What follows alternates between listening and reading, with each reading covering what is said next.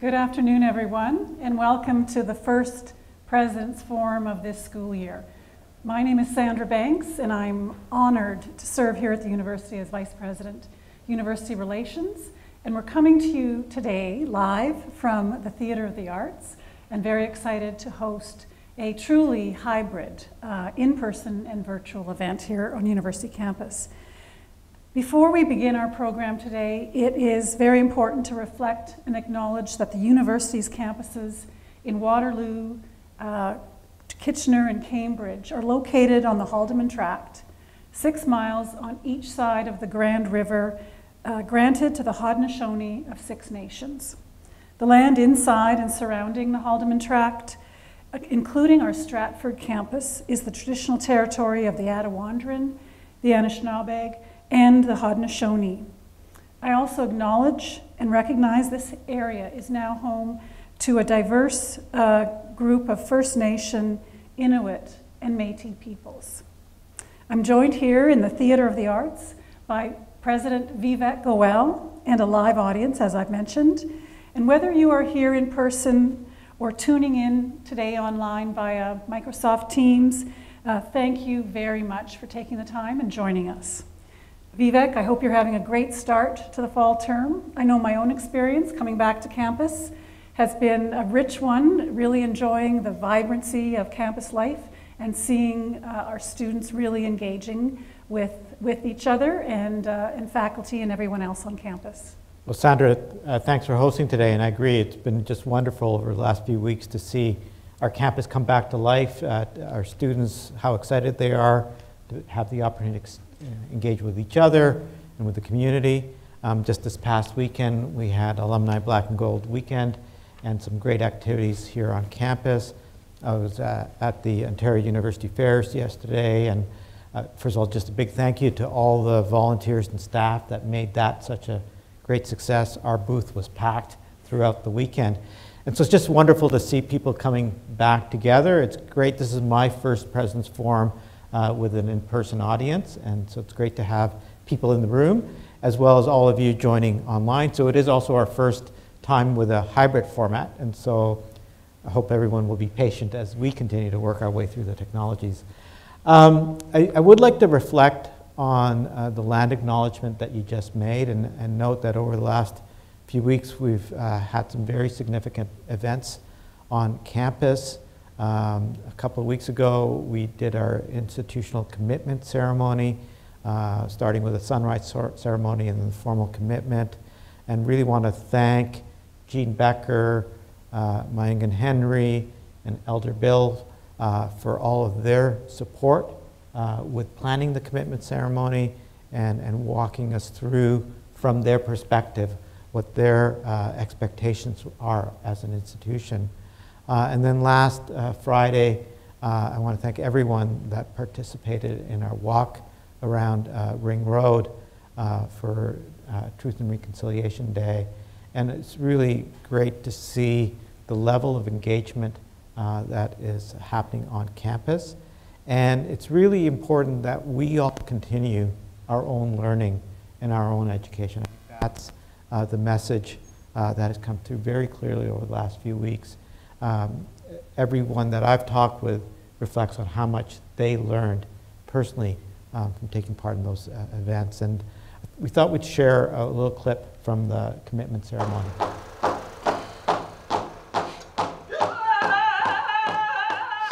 First of all, I'd like to thank our elders that have joined us to share their knowledge, their wisdom, their traditions. I'd also like to thank everyone that has joined us here, because this commitment is not an individual commitment, it is an institutional commitment that we are making.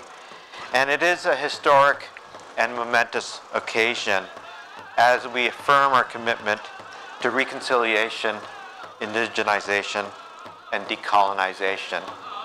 In our hope and in determination, we ask that you offer at a level probably that might be even higher than we've ever done before.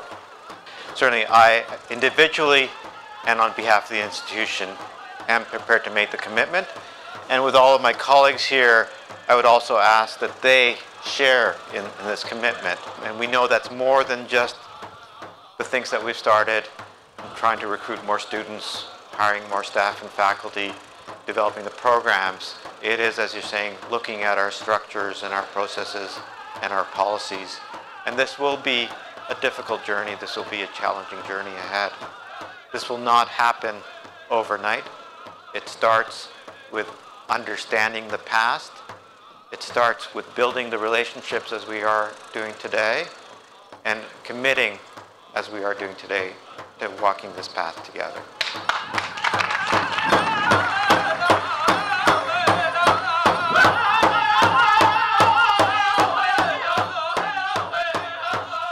Thanks very much, Vivek, for sharing that video, but also those very timely and important reflections from the last couple of weeks here on our campus. I know for my own part, I look forward to continuing my learning and doing whatever I can to help advance the university's indigenization efforts. Because we all know this is an important part of the journey, as you noted, as we think about and plan for the future of our university. Which is what we're here to talk about today, of course. Waterloo at 100 is a visioning exercise that has us looking ahead to where we want to be at the 100th anniversary of the university in 2057. Today we'll hear more from Vivek about Waterloo at 100 and the content of the discussion paper that was released in September and that is now available online at the Waterloo at 100 website. And we also want to hear from you in the audience, whether you're here in the theater or online, so that we can continue this very important discussion. Following a presentation from Vivek, we will move into, of course, a Q&A session to hear your feedback and questions. For those joining online, you'll notice that there will be a Q&A feature that will open up on the right-hand side of the screen once we get to that period of the meeting. And we'll be taking questions both online and from audience members in the room today. But first, we think it's important to set the stage and play a short video. Some of you may have seen this if you watched the recent celebration of life honoring Douglas Wright. Wright, as many of you may know, served as the first dean of the Faculty of Engineering from 1958 to 1966, and as Waterloo's third president and vice chancellor from the period 1981 to 1993. And he passed away in May of 2020. Of course, the university was unable to properly mark his passing in a significant way until a few weeks ago. And in preparation for that, we worked very closely with the Wright family, most of whom are very proud alumni, to help honor his legacy. So before we peer into the future, let's take a moment and look at the past. Douglas Tyndall Wright left a teaching position at Queen's University to join the upstart University of Waterloo in 1958 as the first chair of its civil engineering department. Wright soon became the university's first dean of engineering and, at 32 years old, the youngest in Canada. What attracted Wright to Waterloo was its lack of inertia and its appetite for change. Where other institutions were unwilling to change their customs and curriculum to help build Canada's post-war economy, Waterloo was open to radical approaches to post-secondary education that would meet the country's needs. Wright understood that cooperative education combined with mathematical modeling, computer science, and theoretical research was a way for Waterloo to distinguish itself, giving its graduates both academic and real-world experience while placing its faculty and students on the cutting edge. In 1981, at age 53, Doug Wright returned to Waterloo as its third president and vice chancellor, his arrival signaling a return to the restlessness and momentum of the university's early years. As a champion of cooperative education and research intensity, he encouraged creativity and risk-taking. He strongly believed in professors and creators retaining their intellectual property. Under Wright's leadership, Waterloo's spirit grew more entrepreneurial and international, and Wright helped the university take its spirit of innovation to the world. Doug Wright's career at Waterloo is closely tied to its origins as an institution and to a period of accelerated growth in both size and reputation. It's fitting that that first permanent academic building on our main campus now bears his name. Our campus community is forever reminded of his legacy as a visionary leader who served this university, his community, his family, and country at the highest levels.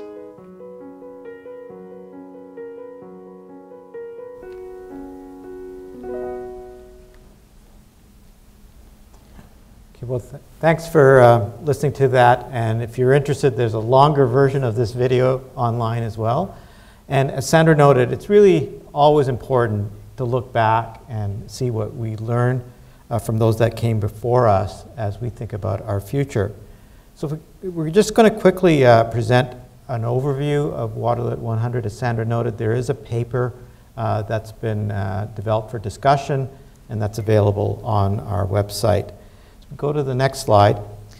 The purpose of this exercise is to look beyond our usual 5-year planning cycles.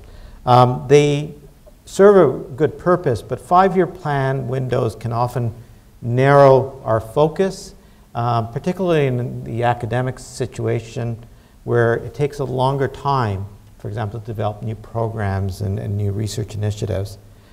It's also a good time for us to take stock of where we've been as an institution and where we're going. Just like the time of our founding, the world is at a crossroads. There's a lot of rapid changes happening, as I'll outline in a minute. So if we go to the next slide, we've already heard a little bit, actually back one please. We've already heard a little bit about one of our founders, but if we think back to our founding, it was our local community leaders that saw a need for a new kind of university, a new approach to education, in particular at that time, preparing engineers for the rapidly evolving industries that we had in the region. Computers were just coming in, automation was starting, and that led to the development of what has now become the co-op model of education. We also did many other things that were unconventional, having one of the very first mainframe computers at our university and making that available as a resource for our students. We've had different approaches, for example, to the education in math, computer science, and statistics, where we have had, since almost our founding, a standalone faculty in environment, which today obviously is something absolutely essential given what's happening in the world, but our founders saw the need for it decades ago. So if we go to our next slide, we have evolved in a very different way. We have, as I mentioned already, cooperative education and work integrated learning as a key differentiator. Innovation and entrepreneurship has really been embedded within our DNA. And while we celebrate quite a bit entrepreneurship in terms of founding of companies and commercialization of research, really we have a culture of entrepreneurship that prepares people to be problem solvers across a variety of sectors, in the public sector, in community organizations, in global communities. We've also developed a culture of research that's very connected and in many cases driven by cooperative education and entrepreneurship. And then finally, we continue to have a very deep connection to the communities around us, the communities that founded us. Let's go to the next slide. Our local region has obviously evolved quite a bit in those 65 years. We have now evolved to be a leading community in terms of population size. It's a global tech innovation center. We have organizations such as Communitech in our community that were established in the last 20 years. We have major research institutes such as the Perimeter Institute, CG, Research Institute on Aging, and very few other communities our size have 3 post-secondary institutions as well as globally leading research institutions of the caliber that we have around us.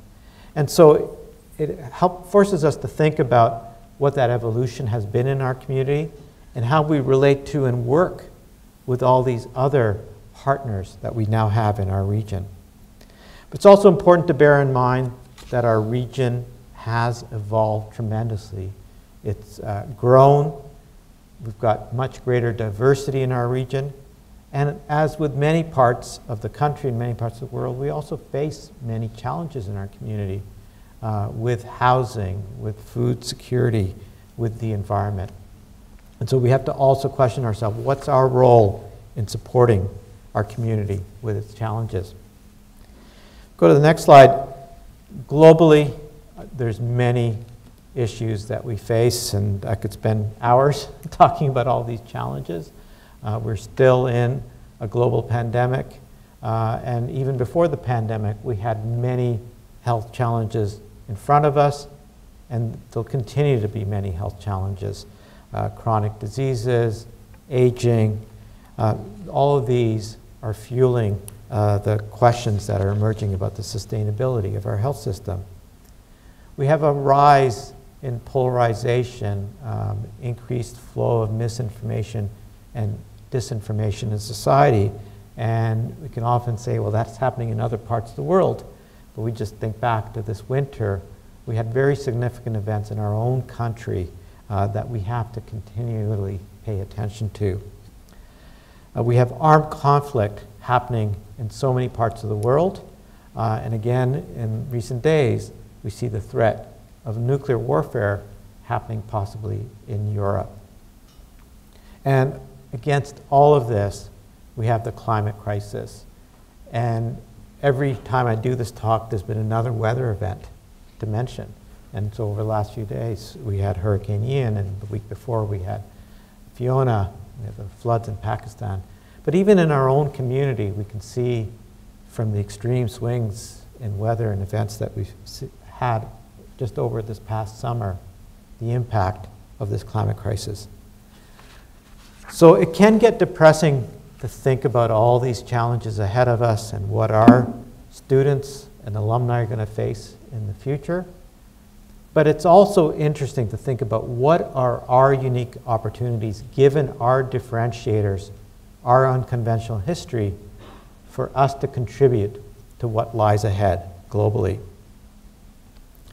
Finally, we need to think about our evolving institutional context. We have grown tremendously as an institution since our founding 65 years ago. But in many extents, we continue to run in ways like we did when we were a much smaller institution. We've grown in terms of our proportion of graduate students. We've grown in terms of our proportion of international students. All of that adds to complexity in managing our institution. And so we do need to think about how we work in the environment that we're in and with the kinds of programs we're delivering now. We're also doing this in an era that has declining public support for post-secondary education in most jurisdictions in the world, but particularly here in Ontario, but not necessarily declining public interest in what we do, and certainly we could all say increased regulation of our day-to-day activities. We've also seen over the last few years a tremendous shift in the use of online and digital tools, accelerated by the pandemic, but trends that were underway well before the pandemic. And the expectations of the students coming in today and in years to come will be very different than the experiences that faculty and staff had when they were students. As we've heard, we have a significant focus on indigenization, we have a focus on decolonization and anti-racism. We have an increased attention to and commitment to wellness for all members of our community, and particularly focus on student mental health. And with all of these changes, we're also in an environment of increasing competition. We have new entrants into the post-secondary space. We have the ability for colleges to provide applied master's degrees that was recently allowed by the province. We have private sector institutions coming in, offshore institutions coming in, and we have new kinds of providers, private companies, tech companies providing training. And so we need to think about all these changes that are happening around us and what will continue to happen as we think on the journey to 2057. So go to the next slide. We've developed the Futures framework to help us think about where we're headed as a society and as an institution. And we start by thinking about what is the future of humanity and ask ourselves very fundamental questions about where the human race is going. And we have scholars, we're here in the Theatre of the Arts, we have scholars here at this university spend a significant amount of time thinking about these issues. As we noted at the start, we also have a lot to learn from the people that have been inhabitants of this land for so long. And even I learned over the last few weeks from Elder Henry about the sacred fires, and I'd like to play a little clip for one of the prophecies that we've had in our Seven Fires understanding was there's going to be a time when we have to make a decision about technology. And technology is very addicting because it makes life easier, and sometimes we just think it's a better way to go. But the two paths that they talked about was one that keeps us connected to our Mother the Earth and all the things that is necessary for us to keep this planet healthy. The other one is technology, where we get lost in computerization, all the advancements of technology. But if we stay on that road, we'll lose the other road. So whatever we learn at this university, ask yourself, how does it benefit our land and our water and our future generations to have those things? So it doesn't matter if you're in engineering, if you're in math, or if you're in health or whatever. Ask yourself how what you're learning is going to benefit our beautiful Mother the Earth. So I'd like to thank Elder Henry for allowing me to share the quote with you. And when we talk about our futures framework and the 5 interconnected futures pictured on the slide, I try to make the point that he made so eloquently, and it's obviously been part of the knowledge that's been passed from generation to generation through our Indigenous communities here. And so when we talk about the 5 interconnected futures, we start on the left with societal futures. And this is where we think about this evolution that's happening in humanity and where we want humanity to go, the impacts that we're having on families, on communities, on our relationships between nations and different parts of the world. We can also think about the changes that are happening to us as a university community, because we are also a society. Then we identify 2 areas, health and sustainable futures, where we see, based on the work done to date, previous strategic plans, the greatest opportunities for Waterloo to contribute to the challenges facing the world. And you can see that these are all interrelated. In health, again, we don't have to explain why it's such a significant challenge. We've got great opportunities here at the University of Waterloo. We have a focus on health and wellness through our programs in the Faculty of Health. We have a focus on aging in the community. We have great programs in the health professions, such as optometry, pharmacy, social work, kinesiology. We also have incredible applications coming from areas from our technology strengths, such as in quantum, with applications in the health space. And we have opportunities to work with the communities around us, the family health teams, the Ontario Health Team, our local hospitals, who are reimagining their future at the same time. When we think about sustainable futures, we again can see the challenges before us, and we have so many things we can contribute in terms of potential solutions for global sustainability. But we can also bring not just technologies, but our strengths in social sciences, in humanities, in psychology. These are all areas that will need to work together because we know it's not just going to be about technological solutions.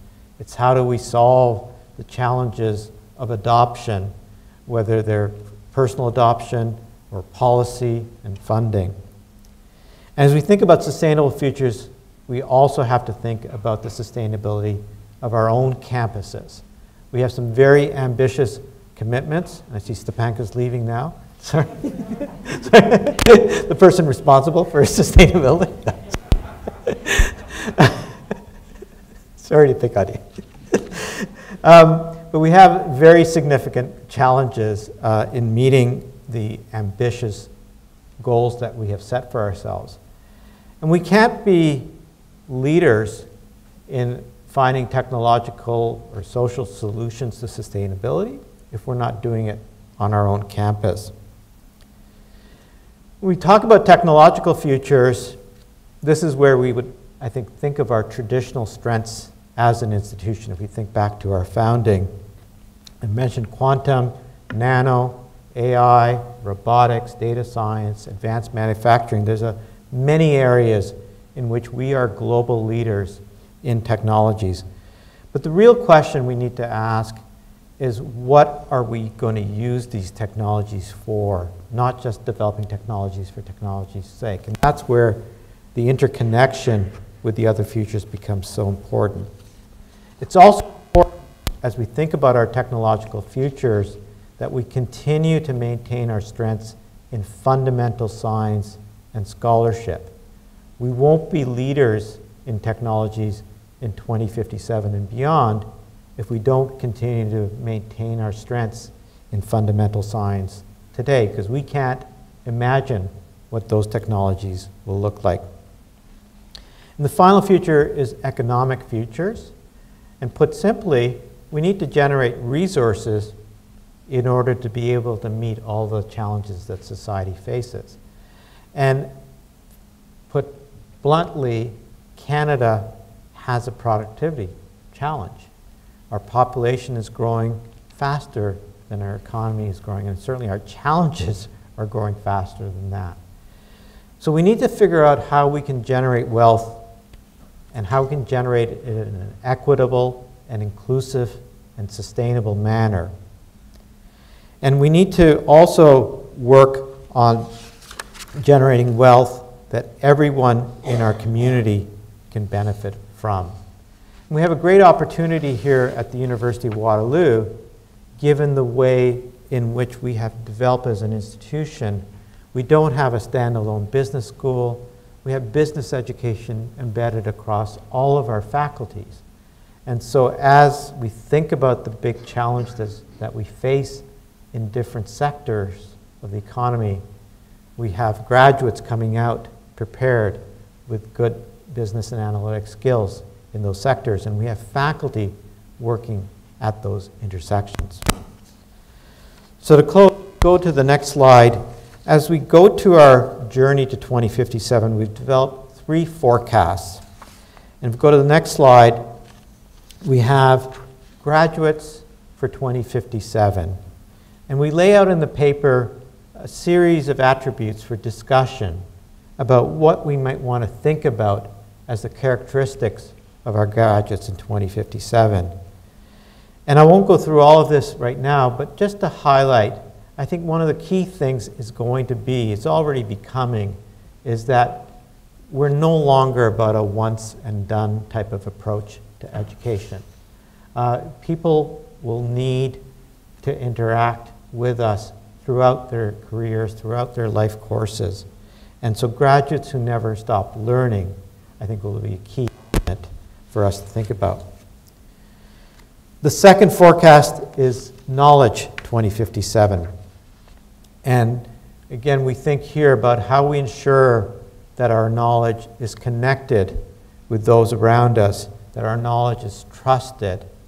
And maybe the one thing I'll emphasize on this one is really starting to think about knowledge that counts. What is the impact of the work that we do? what is the knowledge that we teach to our students, rather than just counting how many papers we have, how many citations we have.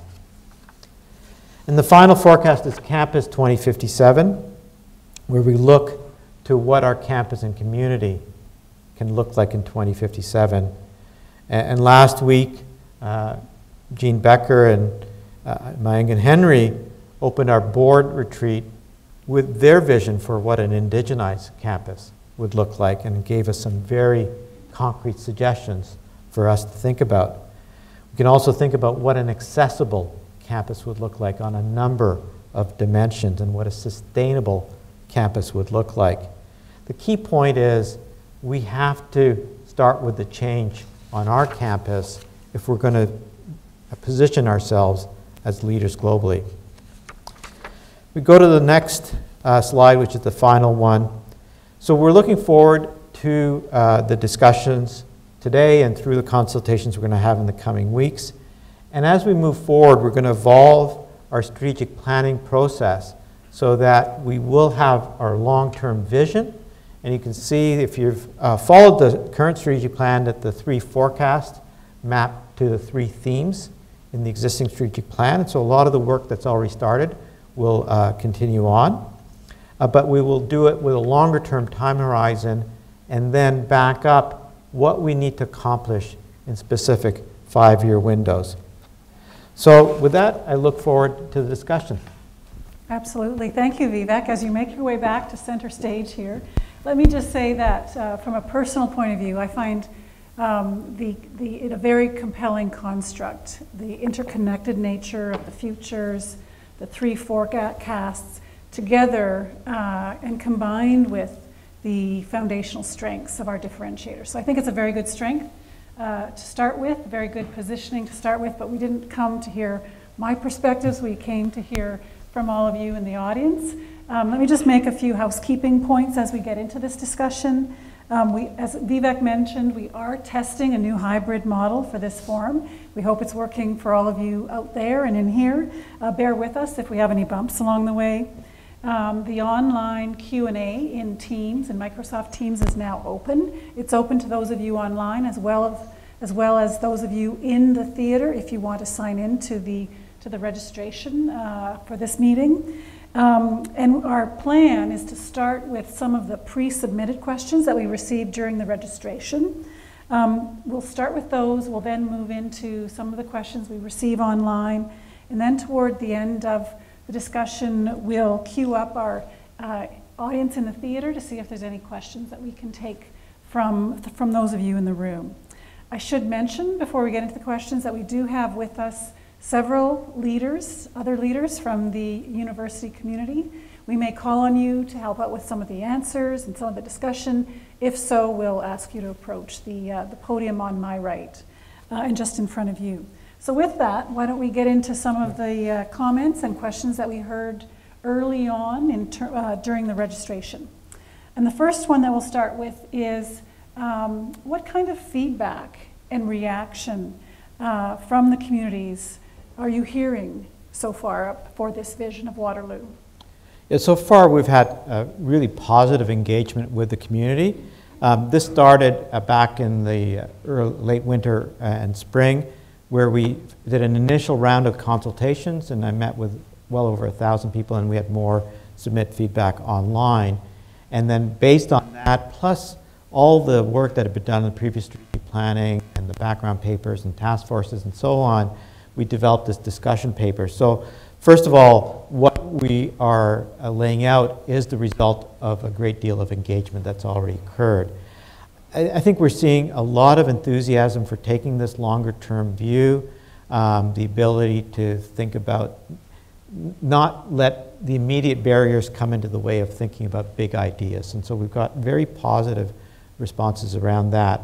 I think I'm also hearing very clearly that the community really does resonate with this unconventional history and wants to find a way for us to continue to be unconventional in the ways in which we work and build on our successes in the past.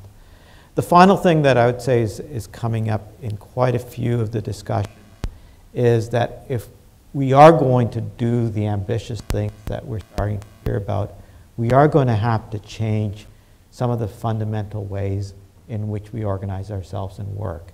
As I said, we were built and work in a way that served us well in our early years, in our years of rapid growth. We live in a different world, and so we need to think about, as we look ahead to 2057, those kinds of changes as well. Absolutely. So the second question also came in prior to the discussion today, and it's about how Waterloo at 100 is actually processing the information that's coming in through this consultation so that we're ready for the future and that we are able to compete in a very competitive sector. So first of all, we're getting lots of inputs, and I look forward to more as we go through this session and the sessions to come. And please feel free also, again, you can visit the website. There's online forums that can be used to provide input. We are starting to compile all of those and group those, and we've got some really interesting themes starting to emerge. And over the next few months, we're going to start to feed back to the community what we're hearing to confirm with them those kinds of directions before we start to prepare the vision paper to go through our processes with board and Senate early in the new year. You know, it's some really exciting ideas coming through, and one of the things that we really want to encourage the community is to put forward those bold ideas that they have that people might not think would make a lot of sense today, but could be very well where we want to be in 2057. That's terrific. So it's clear that all the input is being listened to and heard and incorporated into the drafts as they evolve. But taking up on your last point, what are some of the biggest, most fascinating ideas that you've heard so far? Oh, there's so many. We could spend the rest of the hour, but we want to get more ideas here. But I'll just pick on a couple of things. Like we've heard in a number of our sessions, are we too reliant on grades? And there's two aspects to that. One is, as we're recruiting students, are we overemphasizing grades? And second, once our students get here, are we putting them on to this treadmill where they're chasing grades? And you know, there's lots of experience out there with things like authentic assessments, with low impact final assessments for courses. And these were ideas that were, I think, already being discussed in our community. But it's an example of the sort of thing where we can start to say, if we want to continue to position ourselves for success in the future, is this the direction that we want to explore? And obviously, there's lots of implications about reducing a reliance on grades, what happens if people are going to graduate school and so on. But you know, if we take that longer term time horizon, we can start to think about that. Maybe one other thing that I'll highlight is suggestions that are coming in for our campus itself. And you know, we talked about indigenizing the campus, decolonizing the campus, making it more sustainable. But what it really leads to is taking a more holistic and integrated approach to thinking about our campus. And I think this gets to my point about thinking about changing the way in which we work. We've traditionally developed the campus one building at a time, usually driven by one faculty's needs and aspirations. Not completely, because we have done things that are covering the entire institution, but we haven't set back and said, what do we need next for the institution? Okay, hopefully everyone can hear me. So, you know, it's an example of, we have some bold ideas for the campus, but we would need to also think about how we actually operationalize that and how we do the planning towards it. Okay, great, thank you. Now, someone on Teams is actually wanting to pick up on one of your comments, and that is about what are the things that the University of Waterloo is doing to indigenize, and what is Jean Becker's perspectives on this work? Yeah, so maybe we should just pass it to Jean, and I think she's right here. But certainly Jean has been leading these efforts for a couple of years, and we've had a focus, obviously, the Indigenous faculty cluster hires.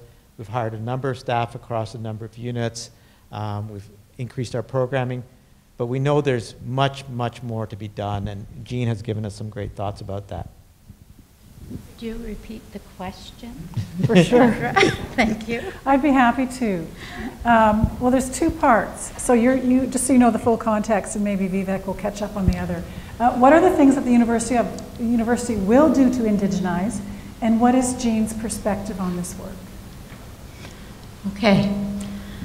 So the university is actually already doing quite a bit to indigenize, with much more, of course, to do. But I would say our focus in the first 2 years that I've been here has really been on making sure that we have a representative body of Indigenous staff and faculty.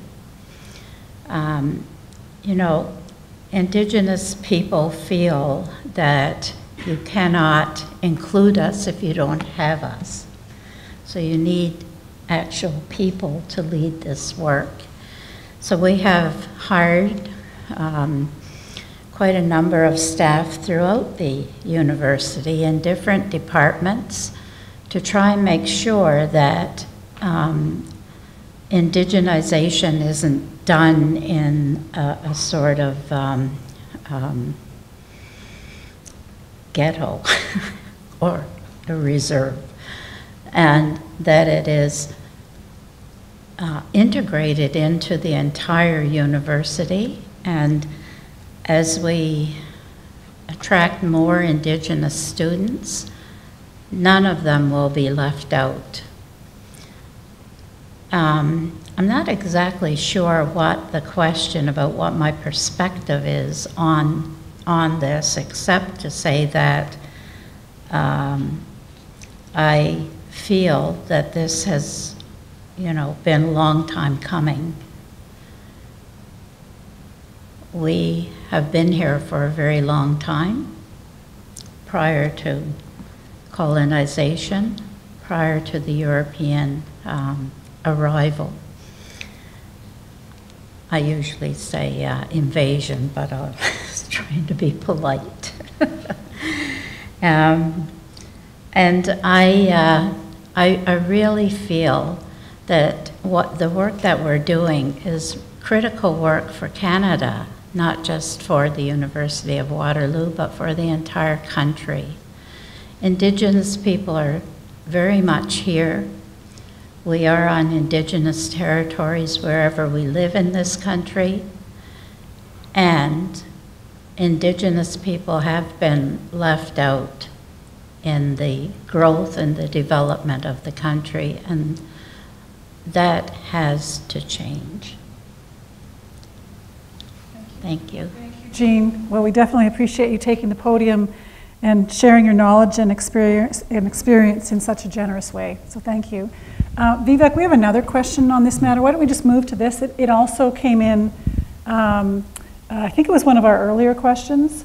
What steps are being taken to ensure equitable admissions for Indigenous students whose challenges and ways of living are unique to their identity? Yeah, that's a great question, and again, I have to thank Jean and her team who've been working with the registrar's office and the faculties to ensure that we all understand the history and the challenges and the unique circumstances that Indigenous students might have. I know we've now got staff who are focused on recruitment of Indigenous students, who are going to go out and visit in communities around the country to help us in that recruitment process. We're also identified fundraising for scholarship support and looking at other ways in which we can support students once they get here. And the final thing I'll just add to the points that Jean made is we have been working on improving our Indigenous spaces across our campuses. We've now recruited 2 of our faculties to have elders, and I know there's plans to recruit more, so that when Indigenous students do arrive, they have more people to look to for that sense of community and to work with. Thank you. That's very good to hear and important. So a question that has come in this afternoon, John Beal from the Sustainable Development Solutions Network asks, you mentioned Vivek business training being embedded across faculties rather than as a standalone business school. How do you think sustainability literacy can also be embedded across faculties so that every student at Waterloo can be well versed in understanding and conceptualizing solutions towards the world's big challenges? Yeah, thanks for that question. You know, there's a number of topic areas where I think we could identify these are topics that it would be important for every graduate of this university to be well versed in. Sustainability certainly is a good example, as that question notes. But you know, indigenization, decolonization, anti-racism might be another area we want to consider. And so, you know, I think it's important for us to think about what kinds of tools we have. It's relatively easy to say, let's make a course requirement. But as that list gets long, it becomes hard to have enough courses. And so we have to think about how we ensure that these very important concepts get woven into curriculum as they exist into existing courses. And so the first step, I think, as part of these discussions is to identify which of these topic areas are the ones we want to really focus in on and ensure are made part of the experience for all of our students. And then the second is how we will go about ensuring it happens. And again, it could be through courses, it could be through experiential learning. I know there's been mapping of the co-op placements to the SDGs. It could be through extracurricular activities. And so as we think through what we think is important, we can then look at how we bring it into our activities for our students and how we measure success. One of the things we do have is for both undergraduate and graduate programs, we have degree level expectations which get approved by our Senate. And I would suggest that if there are things that we as a community identify as so important that every student should acquire knowledge in them, those are things that we might consider putting into those degree level expectations. Okay, thank you. Now the next question moves into another very important area, and that's around sustainability of our campus. Much of the infrastructure, facilities, and buildings on campus are aging and unsustainable. What's the university doing to accelerate our move to a modern and carbon neutral campus? Yeah, so as I noted, this is going to be a major task ahead for us. And as this question has highlighted, we have on the one hand an aging infrastructure, and we also have some well-identified needs. So it goes back to we will need to take an overall comprehensive approach, developing a plan for our campus. We need to look at how we're using our spaces, what we're using them for. We also have to look at where our energy is coming from. And there is work just starting now on a district energy study to review how we generate and use our energy. So there is quite a bit of activity underway, and I know the Sustainability Office can follow up and highlight. We'll have our most current sustainability report out in a few weeks' time, I believe, that will highlight quite a bit of the work that's being done in this area. That's excellent. I see Matt Thiessen over there nodding his head, so we look forward to seeing that updated report.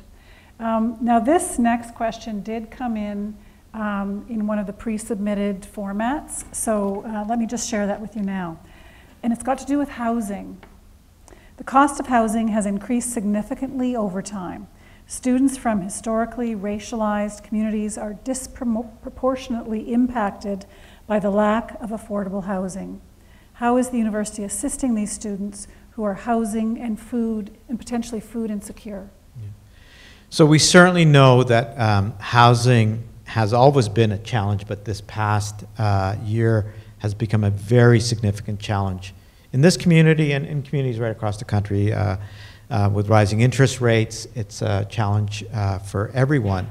For students in particular, in our community, it's been exacerbated coming out of the pandemic because a lot of the traditional student housing got converted back into family dwellings as people moved out of the GTA into our region.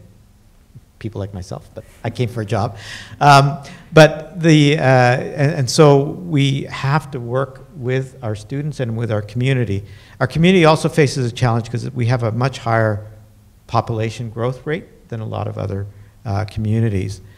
So in terms of some of the specific supports we have, we do have financial aid, emergency bursary support available for both undergraduate and graduate students when they find themselves in distress, working with our student associations. We have supports for students. We know that some students have been victim of fraudulent rents and so on, so we can provide them with legal support. Looking ahead, we are reviewing our overall campus housing plan and looking at what we can do as an institution to add to the housing stock that's available, and then working with our community partners, with the post-secondary institutions in the region, as well as our municipal government and regional government partners on how we can help build, incent the building of appropriate housing stock to meet the needs of our students. So it sounds like we're taking a short, medium, and long-term view on housing because Absolutely. it's critical. Yeah, it's not going to be something that's, in terms of the fundamental challenges, is going to be solved overnight because you got to get that housing stock built. Absolutely. Okay, another question asked in advance of today's event. Do you see a future where either all or a large portion of Waterloo's teaching, learning, and working is 100% virtual? So I don't see that as a future for this university. It's something that I think, as part of our visioning towards 2057, we do want to have a discussion as a community. Certainly, I think there is a future in which we will use digital and remote tools and tools that we might not even imagine today much more. And so there may be certain types of things that we do today that we will not be doing as much in the future. But as we were chatting about at the start, I think as we look at what the return to in-person experience has been and the kinds of exchanges that happen, our fundamental advantage as an institution is going to be in the provision of that environment which allows for those kinds of exchanges. As I talked about in the presentation, there are lots of competitors out there that are providing purely remote, purely online education, and that may be appropriate for certain people at certain stages of their life if they want to acquire a very specific skill set. For our community, for what we provide, for conducting research, I think it's much harder right now to see a future where all of the things that come out of those in-person interactions will be able to go fully remote. Okay, so the next question is somewhat related on the same theme. Given some of the conveniences, whether it's financial benefits or other conveniences of remote working, how will the university accommodate those who are calling for greater flexible working arrangements at Waterloo? Yeah, so this is obviously top of mind for every employer out there, and certainly top of mind for us as an institution as well. We have been listening and discussing with our leadership about what the different requirements of units are and what the different expectations are. And Human Resources has been working very diligently over the last few months on developing a new flexible work guideline, which I think again is in the final stages, and we hope to be releasing very shortly, perhaps even later this week. I think the key message I will say about that is that, following on the previous question, we do see that we have a fundamental component of our activity that is in person with our students, with our research, our interactions that we have with the community. And so providing in-person services will be part of our work for some time to come. But we also recognize that the nature of what that means varies significantly for roles across the university. And we have to understand that there are individuals on this campus that have worked every day on this campus since the start of this pandemic, and they've kept the lights on, they've kept us safe, and they will continue to do that. And there's other tasks that may be more suited to being remote. But we have to ensure that the needs of the entire campus are met. And so the work that's being done is to really allow for that flexibility to happen at the level of individual teams, and for individual teams with their managers coming up with recommendations, but with the expectations for all the stakeholders that work with that team being met as well. So recognizing the interconnectedness of the institution. So it may not be the answer that people are looking for. We're not going to have a simple one-size-fits-all answer to this question. Other workplaces where the nature of work is much more homogeneous can have that kind of one-size-fits-all answer. It's going to be 3 days or 4 days or whatever. We're going to have flexible work, but it's going to be customized, and that's why it's taken us a little bit longer to come up with this. But I think we will. I think people will be happy and pleased to work with this, and this will also be obviously something that we will learn from and iterate as we go forward. So not an easy answer, not a common question, not an easy answer. It sounds like maybe flexible and responsive, and responsible is part of the solution going forward. Getting lots of questions on Teams on the theme of equity and inclusion, really, really important. The question is, what work is being done to identify diversity at every level, age, gender, ability, race, and neurodiverse, and remove barriers and ensure that Waterloo creates a true sense of belonging for everyone on campus? Yeah. So great question, and it's obviously a very important area. I'll go back to a year ago. We had a review of the Human Resources and Equity Inclusion Office, HREI, which led to the creation of 2 new Associate Vice President portfolios. We just heard from Jean Becker, and maybe I'll invite Christopher Taylor to come up to the mic and ask him to say a few words about some of the things that he's working on. But I'll just, as he's coming up, I'll just say this is very much a top of mind issue for us as a leadership and for all of the faculties.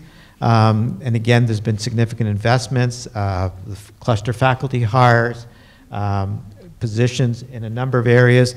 And as Jean said, it's not just something that is the job of one individual or one office.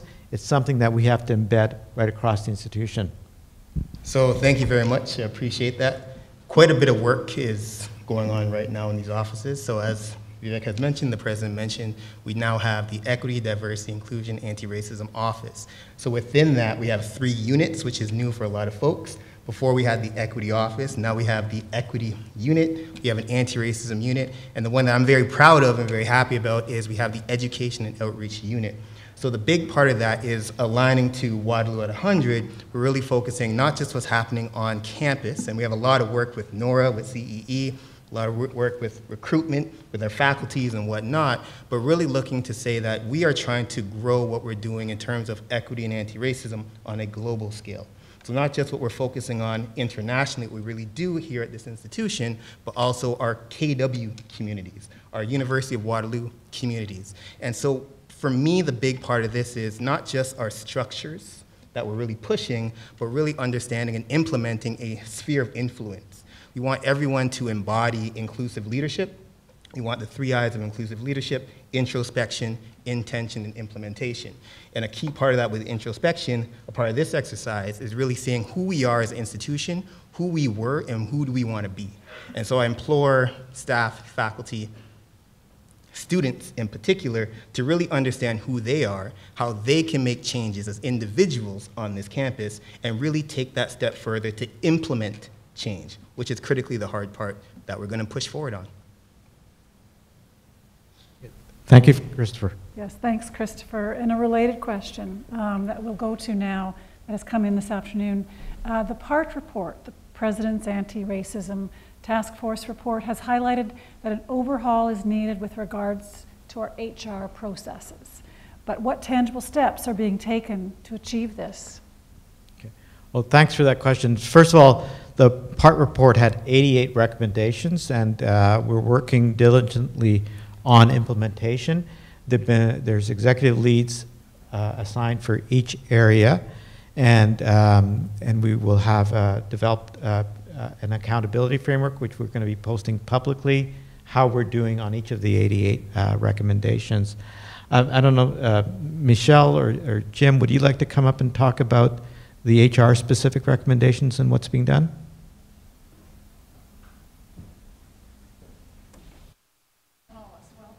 Hi there. So one of the main things for human resources and looking at it is really from a policy perspective. So our policy 18 has quite restrictive pieces within that. So for example, we do internal hiring first, which actually doesn't ensure that we have a great pool of people, and we need to start making changes there. So what we're looking at is the policies overall, particularly HR policies, to look and see where we can make changes, and working with Christopher and with Jean's offices to make sure that we're taking those through and taking those forward. So starting to work with Staff Relations Committee and getting groups together to be working on that moving forward. Very much. So we're going to take a little bit of a different tact with this question. You talked about financial sustainability and perhaps the precarious nature often with public financing. This is the question. What is the university sector doing to support a lifting of the provincial government freeze on tuition? Is there any word on when the tuition freeze will end so that the rising inflationary costs of running Ontario's universities can be accommodated? So the first thing to say is our highest priority in government advocacy is about increasing the resources available to our sector. You know, you're responsible for this, Sandra. And so we start by advocating for increases to our government grants. With respect to tuition, the freeze has been in place for a number of years, and I'll also note that the freeze followed the 10% reduction in tuition, so it's been frozen at that level. We continue to advocate with the government for a review of that and relaxation of those provisions with an approach that includes a firm commitment to accessibility with set-asides for financial aid. In terms of the specifics, I can't answer the question. We continue to hear that it is something that the government knows it needs to look at, but we haven't had any clear signals about when it's likely to get lifted. I'll also add, you know, the final part of that question was about the inflationary pressures, and just like everyone is feeling this in their personal lives, it's certainly something we are going to be feeling as an institution as well. So we're on it. Yeah. It will continue to be our number one priority together with the other universities across Ontario. Now, I would like to remind everyone in the theatre today that if you do have a question, please make yourself known. Maybe put your hand up. We have some folks in the room that will help get a mic to you or you to a mic. I may not be able to see your arm or your face given the bright lights here, so please make yourself known. But for now, while you're thinking of that question, we did hear this come up a few times in advance of the event, and it's a familiar question. With COVID-19 continuing to impact our lives, why haven't mask and vaccination mandates been reinstated across campus given their proven effectiveness? So first of all, I will say absolutely vaccination is the most effective measure that we can take, and I encourage everyone to continue to maintain their vaccines up to date. The bivalent vaccine that protects against Omicron is now available to general population in Ontario. The reality is that we're in a very different place with COVID-19 than we were a couple of years ago. With vaccines, with the immunity that's built up in our population, we don't have the adverse impact, the severe illnesses, the impact on hospitalizations and ICUs that we were seeing in the early days of the pandemic. The second thing is that in public health, a fundamental principle is you don't use coercive measures unless absolutely necessary. And the measures that we took in the early days of the pandemic, ordering people to stay at homes, disrupting their lives, their livelihoods, mandating vaccines are amongst the most coercive measures ever taken in society, right? And so we have to calibrate what we do to the level of need. And you know, the broad consensus in the public health community has been that we're at a stage in the evolution of the pandemic that right now, with the impact that we're having, we don't need to resort to coercive measures. We should be encouraging the right sets of behaviors. Having said that, we continue to constantly monitor the, what's happening in our community, in the province, in the country. And as we've said in our previous communications, we will not hesitate to bring back different requirements if it becomes necessary. Okay, thank you. Now, we're continuing to monitor the room here at the Theatre of the Arts. Don't hold back, but until you do come forward, let me ask this question. Someone on Teams is wondering, where do the affiliated and federated institutions of Waterloo fit into the vision work? Well, first of all, it's a great question. Affiliated and federated institutions are a very important part of the overall institution and our community. And again, if we think back to our founding, we exist because of those affiliated institutions that were there before us. And so as we look forward, what we really want to have is a discussion about where do these institutions play a role in the development of our community. We've certainly had great discussions with the leadership of the AFUs on several occasions. As we've been having our consultation sessions over the last little while, we've had great participation from staff and faculty from the AFUs in the consultation sessions. And I would encourage the AFU members to give us their big, bold ideas about what their role could look like as we look to 2057. It sounds like a great challenge. Now, we are going to wrap up. This may be the second last question for the afternoon. What are the plans for our North Campus? How do we ensure such a large piece of land is developed with vision such as Waterloo at 100 and with sustainability and interconnectedness with main campus at heart? Yeah, so the North Campus is a wonderful resource for this institution. Again, we have to thank those early leaders of this institution that bought that land for a price that seems unbelievable today.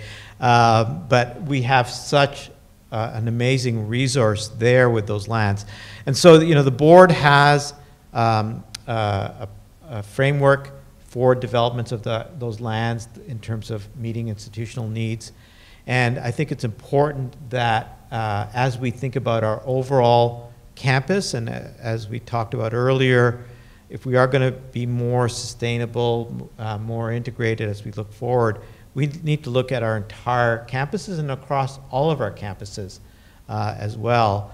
And that would include the North Campus, and certainly there are some wonderful opportunities for us to think about what we could be doing, and we've already done.